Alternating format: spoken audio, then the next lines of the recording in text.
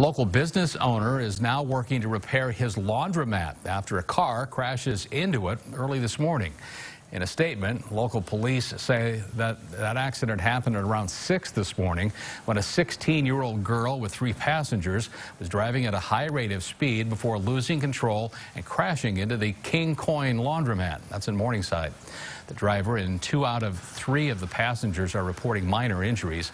The owner of the laundromat told KCAU-9 today that he wants to thank police and city workers for their fast response to that accident.